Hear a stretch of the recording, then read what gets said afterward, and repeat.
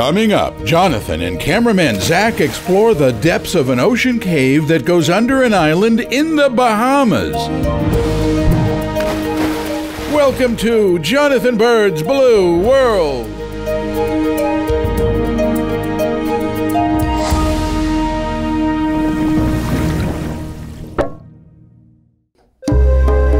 The Bahamian Exuma Islands are famous for being some of the most beautiful on Earth. They're known as the yachting capital of the world, a haven for swimming pigs, and of course, an ocean blue hole dive paradise. Wait a minute, swimming pigs? This I've got to see. My adventure begins with a flight to the remote Exuma Islands of the Bahamas. As we fly in, I can see why people say they're so beautiful. Look at that water. The Zacks are excited. Soon we land on Great Exuma and load our van.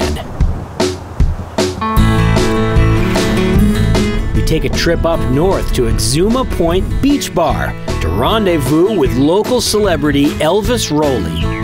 We load our gear onto a small boat, Elvis takes us out.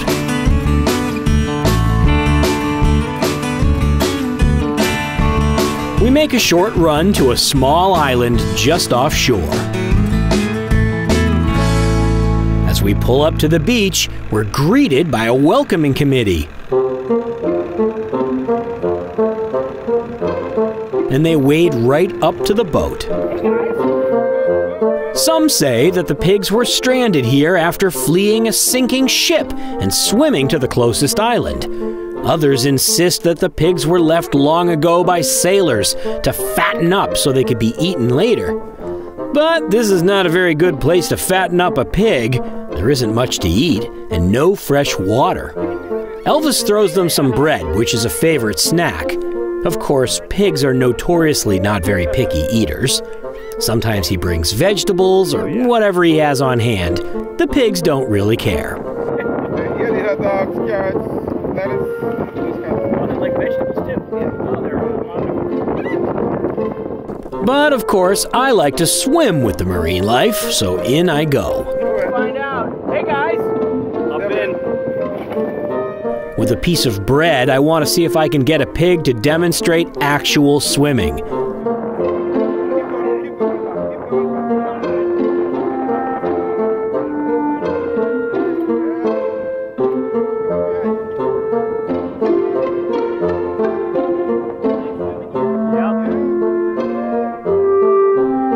And yes, they can actually swim.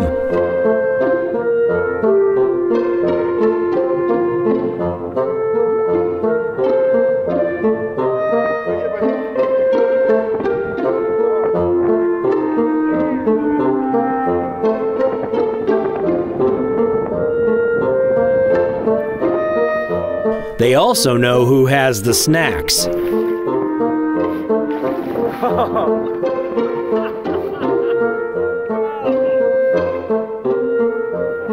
And is there anything cuter than a swimming piglet?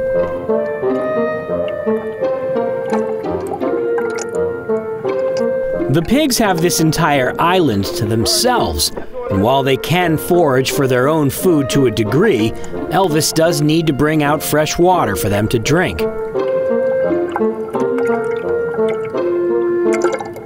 We're having fun playing with the swimming pigs, but we came to go cave diving. So the next day we grab our gear and head on over to Dive Exuma. We load the boat and start putting our cave diving gear together. Then Captain Jonathan pushes off and we're on our way.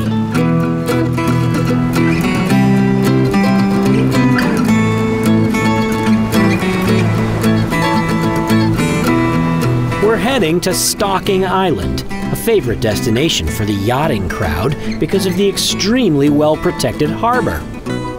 And within this harbor, something easily visible from the air. The entrance to an ocean cave that goes under the island. With the boat moored only a few fin kicks from the entrance to the cave, cameraman Zach and I start suiting up.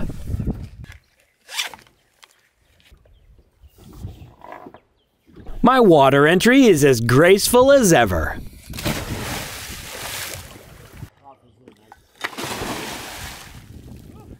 Then we descend.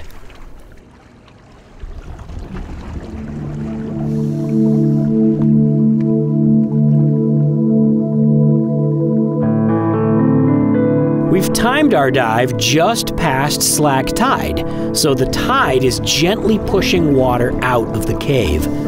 This means we swim against the flow to get into the cave, making our return trip back out of the cave safer and easier. Fish love to hang out in the entrance to the cave, but we pass right by, heading towards the darkness that lies beyond.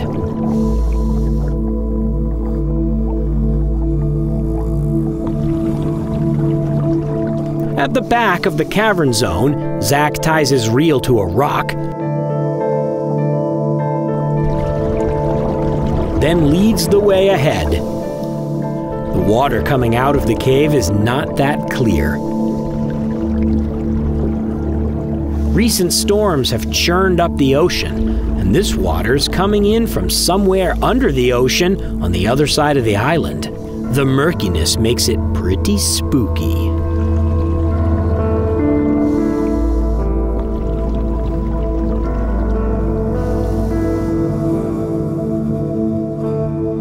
The walls of the cave are absolutely covered in colorful sponges and tunicates, fed by a constant supply of ocean nutrients forced through the cave by the tides.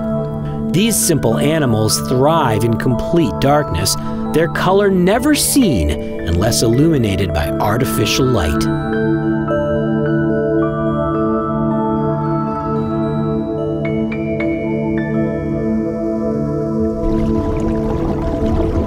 Eventually, we find the remnants of an old guideline placed in the cave untold years ago by previous explorers, but not suitable for use anymore. So Zach carries on with his reel. Unfortunately, we soon hit the end of the line, literally.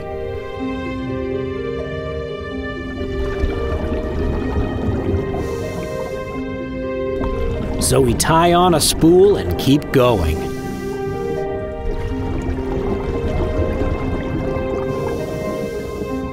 Eventually, we reach an older section of cave line that looks pretty solid, so we tie on. There is so much marine life on this line that it looks like a rope reef.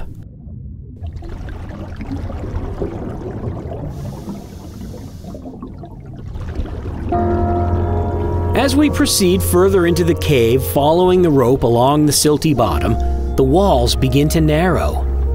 As the water flows through this thin slot in the rocks, the velocity of the water increases, so swimming against the current is more difficult.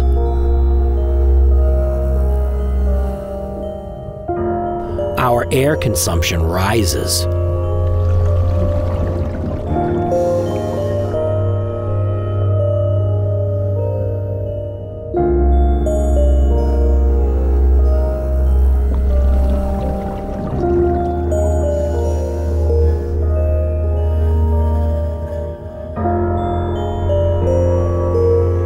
Protocol in cave diving means that you can only use 1/3 of your air on the way into the cave.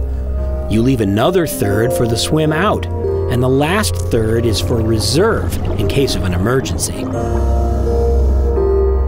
And even though I really want to see what's around the next corner, we have to turn back. Fortunately for us, the swim out is super easy because now we're going with the tide, gliding along with very little effort.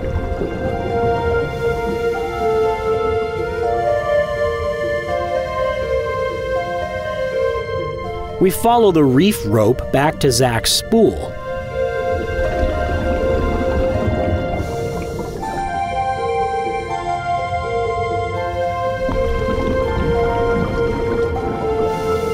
Hand-winding the spool fast enough to keep up with the water movement is a challenge.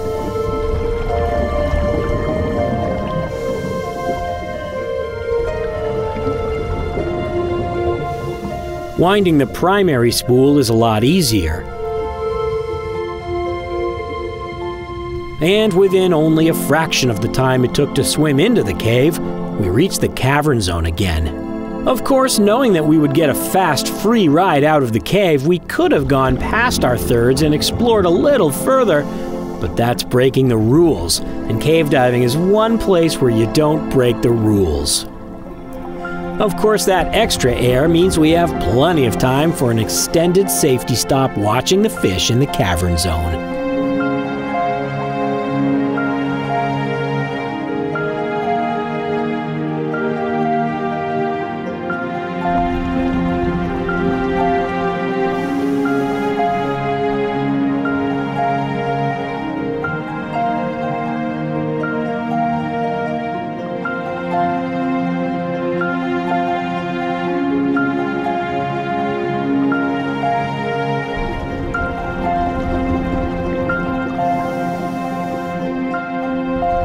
And finally, it's time to head back to the warm sun above us.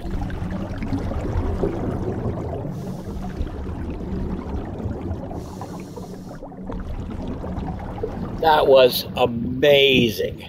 We got way into this huge room, and then as we continued to swim, the walls got closer and closer, like we were going through a crack. It was just like Stargate over in Andros. Unbelievable, except it was seawater and the whole thing was covered with sponges and marine life. That was just the most amazing cave, and I've never seen anything like it. So much fun. Captain Jonathan helps us remove gear in the water to make the ladder easier. That was sweet. That was an awesome dive. Nice. The Exuma Islands of the Bahamas are a beautiful place. The blue water and protected moorings make it special for sailing, but the ocean caves make it exciting for cave divers, one of the few places in the world with so many such dives. I don't know when we'll be back to the Exumas, but I sure wouldn't mind another dive trip to explore more of these unique underwater formations in the blue world. Hey everyone! Thanks for watching our latest episode all the way to the end. Hit that subscribe button now so you won't miss our next episode. And check out our new second channel, Blue World Plus, for some awesome behind-the-scenes, vlogs, and extras.